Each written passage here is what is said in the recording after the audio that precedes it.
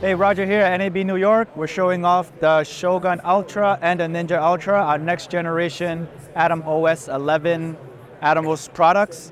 The difference between this and the old ones is that the Ultra now can do 4K proxies. It'll have EL zone false colors and RA false colors, and also RemoteView, which is a C2C or camera to cloud capability that we added onto both of the Ultras.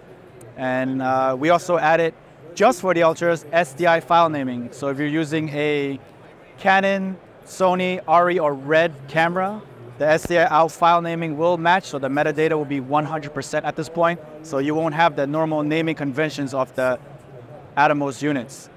So at NAB, we're showing off the camera to cloud capability plus all the new Ultra capabilities and the new Atomos. As you see, all the items have been a little cleaned up, so it looks a lot cleaner. Still has all the features like your waveform, RGB parade, vector scope, your focus peaking, zebra, false colors, which is Atomos false colors, blue hues, and safe zones.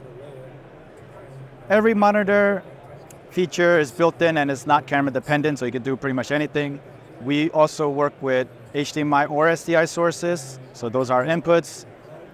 We can detect, we can do triggers, we can legalize an automatic HDR for you as well if you shoot in log. We output the same, HDMI or SDI, and they're both hot at the same time. So you can use both the HDMI and SDI to do separate sources.